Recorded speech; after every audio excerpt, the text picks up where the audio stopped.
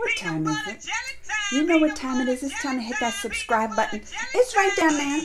Right down there. And it's time to find my Instagram, Geekly Amanda, Geekly Amanda. Same on Twitter. And it's Crazy Amanda Reacts on TikTok too. And let's get this movie review.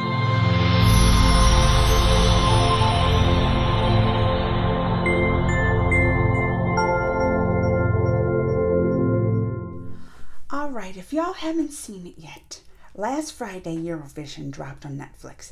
It stars Will Ferrell and Rachel McAdams. Number one, seems like another Will Ferrell comedy, which I love. You know, I love me some Talladega Nights, The Step Brothers, and all those. So it reminds me a lot like that, which I don't know if people are getting tired of what. But I enjoyed it. I liked the movie. And I'm going to tell you, Rachel McAdams really stood out in me this one. She's so cute in it, and it just shows her acting chops. Also in it is Pierce Brosnan. Right? Like, I wouldn't think of Pierce in a movie like a comedy like these Icelandic people. And ever since Lars was little, he wanted to enter the Eurovision contest. His partner in the singing's Rachel McAdams. They grew up from little kids and everything. And his dad is played by Pierce Brosnan. Throughout the movie, they keep referring to like Lars and Rachel's character Sigrid as brother. Who's like, well, that's your sister, and he's always like, probably not, and she's like, we're not. But Lars's last name is Lars Eriksson. Eric's son, you know, like Eric is dad's son. And then the Sigrid's last name is Sigrid, Eric's daughter.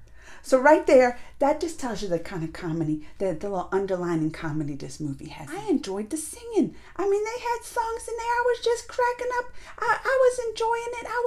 I mean, hello, if you don't finish watching this movie and not singing the Ya Ya Ding Dong song, you just didn't watch this. They also had Dan Stevens, which I haven't seen much of him. I did watch some of the Legion he was in, and I liked that, but I hadn't even finished season 1 of that. Now I want to go back and see it, because Dan Stevens in this plays there's like a Russian character, Alexander, and he stands out for me. I am now a Dan Stevens fan because of him in this movie. It was just, he was great in that role. You felt for. I had one complaint about this. It was 2 hours and like 10 minutes long. They could have cut this movie a half an hour and it could have been a great movie. It was just too long for me. This kind of comedic movies, they don't need to be that long. This is just too much. It's too much. This is another one of those movies, like the first time I watched it, I enjoyed it. You know, I thought it was funny and sweet and had some, but the second time was even better, because a lot of the jokes you kind of just pass over and miss the first time. You watch it again and you're reminded of those and you crack up even more. So if you've seen it, let me know what you think. Comments, thumbs, and all that. Until next time, y'all.